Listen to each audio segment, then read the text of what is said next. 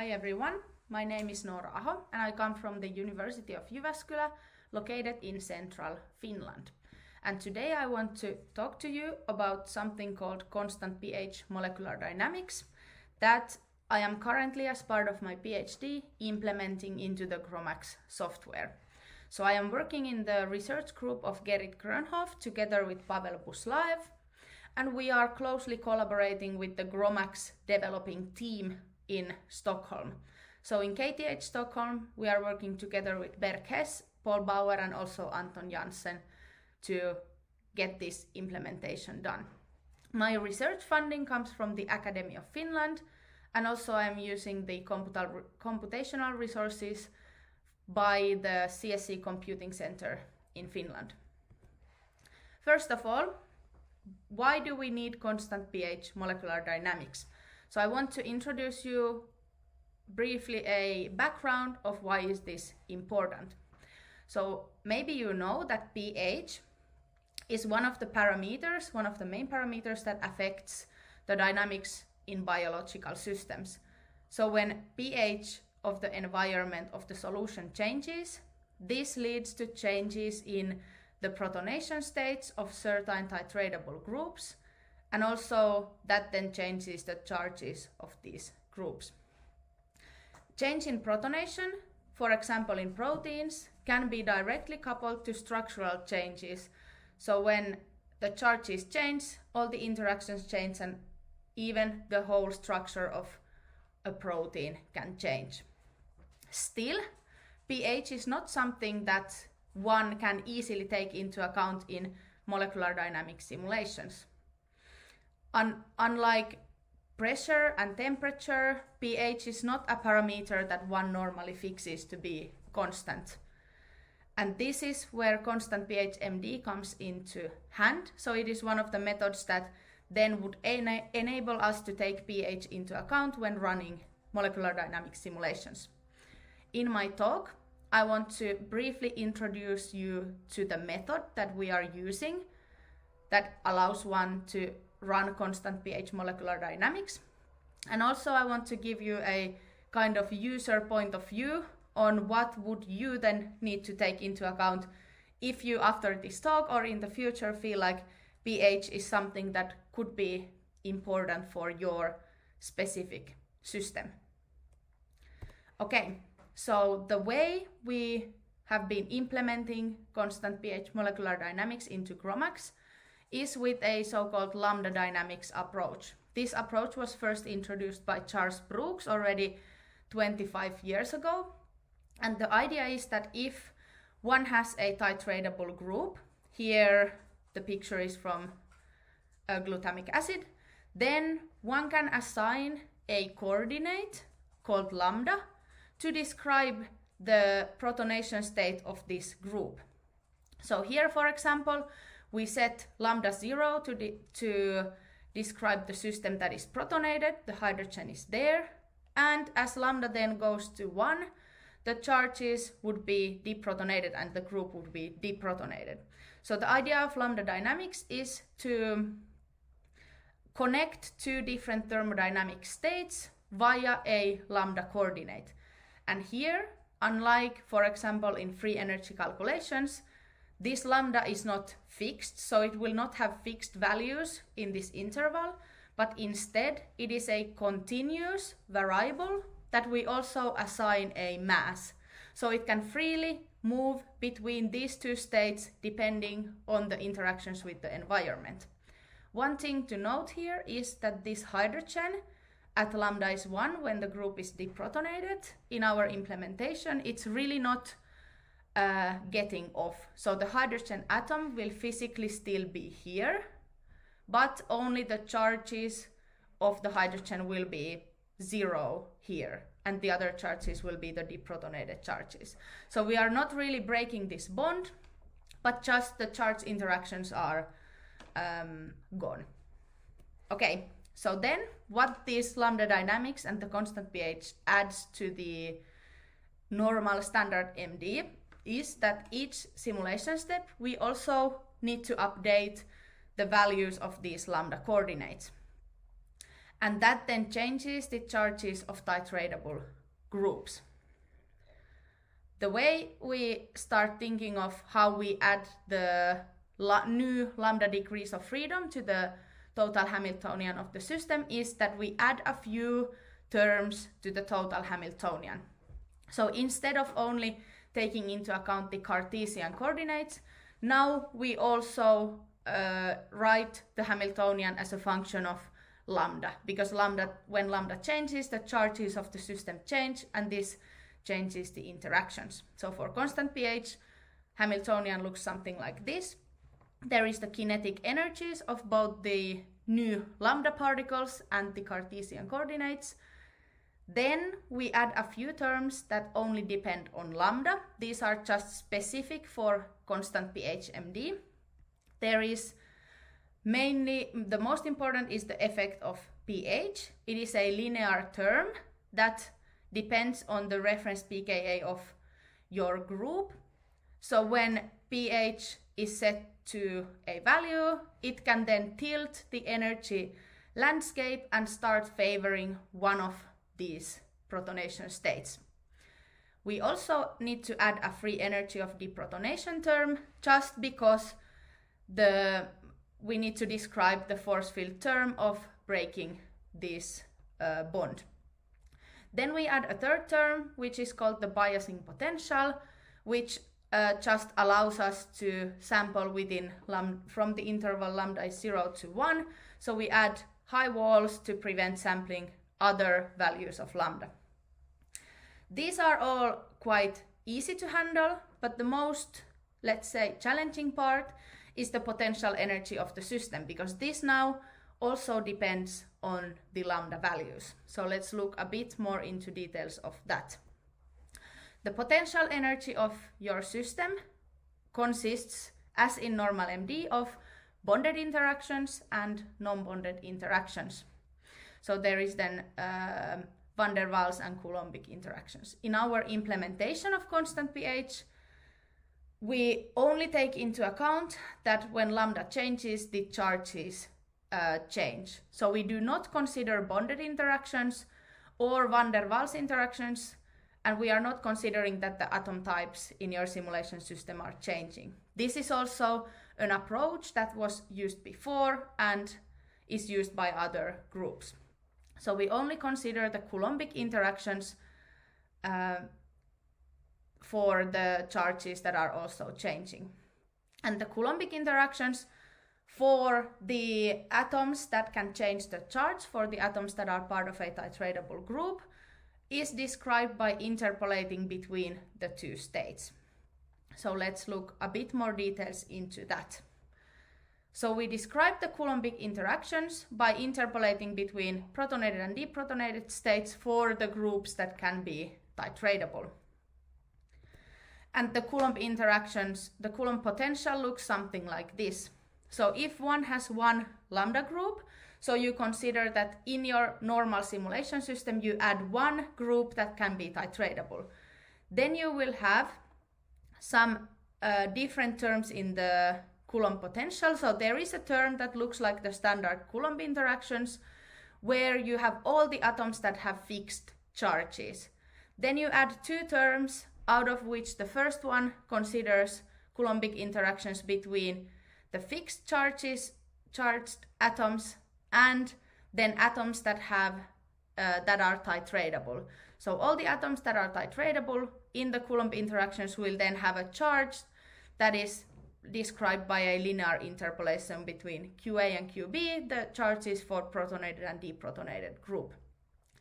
And then the term which describes Coulombic interactions between the atoms that are both part of a titratable group will look something like this. So we'll have two of these interpolated charges. And what we then need to calculate for each step of the simulation, we of course want to calculate the force acting on the lambda particles, because that is how we can also update the lambdas. So in addition to calculating the force acting on the atoms, we also calculate the forces acting on these lambda particles. And this can be calculated by using the electrostatic potential and the charges of each atom. So when we are running constant pH with our implementation, we do not need to add any other calculations on top of the standard force calculations. We only need to extract with the forces the electrostatic potential when we are calculating these Coulombic interactions, for example with PME. And this is something that is really important, because in the previous implementations, so there exists an implementation of constant pH MD for GROMACS from maybe 5 to 10 years ago, but there the problem was that these interpolation terms were done in a slightly different way, which led to multiple force calculations if you added more and more lambda groups. But now, when we are using the electrostatic potential, the only thing that changes is that we need to extract this. So we still only need one force calculation as in standard molecular dynamics. And that I am showing here in this graph, because one of the main things of our new implementation of constant pH is that it can in principle be as fast as standard molecular dynamics. So previously, in the old implementations for GROMACS, the issue was that the more titratable groups one adds, the less the smaller, so the simulation speed was decreasing. But now, as you can see, even if you add here 16 or 100 titratable sites, the speed of your simulation does not go down. And this, of course, allows us to sample bigger and bigger systems. And we are really happy that there is this new way of interpolating and writing these equations, because that allows us to get a really nice speed for also the constant pH simulations. One additional thing, because in the previous examples I was only considering a group with 2 different states, but of course there are titratable groups that have multiple protonation states. So in our implementation, together with the speed up, together with the possibility to run as fast as standard MD, we also introduce a new scheme to treat the multi-state titratable groups, such as histidine shown here. And you don't need to know the details right now, but if you are then interested, you can later look into details.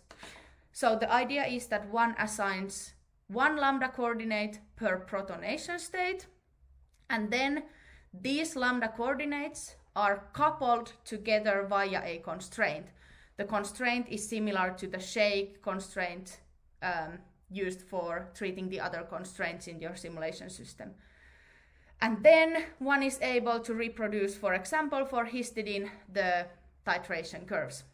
And important to notice is that having these multi-state groups also does not decrease your simulation speed. So in our current implementation, it doesn't matter how many groups one has and how many protonation states these groups have, you can still in principle run as fast as standard MD. Okay, so in practice, I want to briefly tell you a user point of view story of how one would then set up constant pH. So prior to the simulation, the user needs to select the interesting groups to treat as titratable. So for example, you might have a few groups in your protein that you know from experiments that are interesting, and you would select those. You need a reference pKa for each of these titratable groups and charges from the force field. That means that, for example, for amino acids, of course, you know the reference pKa values, and we are also providing this information. But if you have a more specific group, maybe you need to find out yourself what is the reference pKa. Another thing that one needs, you need to know this term of free energy of deprotonation. This is something that you can compute similar to the normal free energy calculations, and this needs to also be computed for a reference group in water. So for amino acids, we can provide these parameters for the free energy of deprotonated protonation for standard groups for amino acids in water, but if your system consists of something more special, then you need to think a bit on how to run these calibration runs and get these parameters. Then the next thing is to select pH, some more or less default parameters, and then run at your selected pH.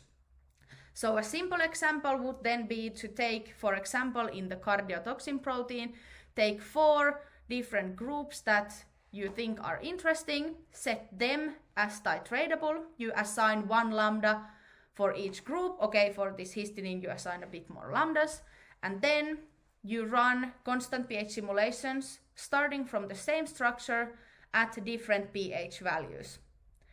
Then, similarly to titration experiments,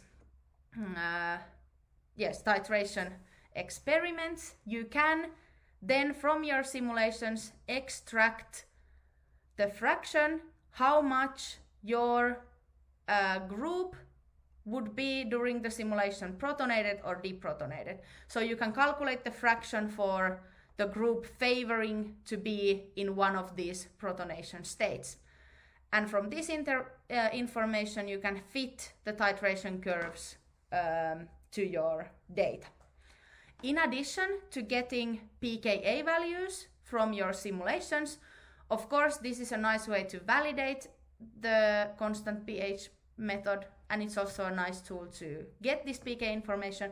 But in addition, one can then also study the conformational changes in the protein. So there might be a case where a titratable group changes the charge, changes the protonation state, and then the whole structure of the protein is changing. And this is the kind of information we are also hoping to use the constant pH for in the future. Last, I want to tell you the real status of our implementation, because maybe it already sounds good that, okay, let's start using it, but in reality we are not quite yet there. So I have implemented an improved constant pH scheme to the main code of GROMACS with the lambda dynamics based efficient method. But currently we are in this testing phase where we still have a few challenges that we are now trying to fix. So for example, we still have some challenges related to the multi-state groups, and also we are coming up with a routine to keep the total charge neutral, because this is something that is important. The more titratable groups you add, that the total charge of your box is not fluctuating. And what we are still yet to do is to really publish this and put the code into the official GROMACS release. It's something we are still hoping to do this year, and then in the end release the code in the official GROMACS together with the user guide, tutorial, and also example systems. Okay, I want to tell you last 2 things maybe to remember from my talk is that constant pH MD is a method which allows one to include the effects of pH into simulations, and in addition to configurational space, one is also then sampling the protonation states. And the second thing is that constant pH MD can be as fast as standard MD, and that is important for running bigger systems. I want to thank you all for listening, and you can go ahead with your questions then live with me in the Q&A session. Or you can also always send me an email, and the address is shown there. Hope you enjoyed.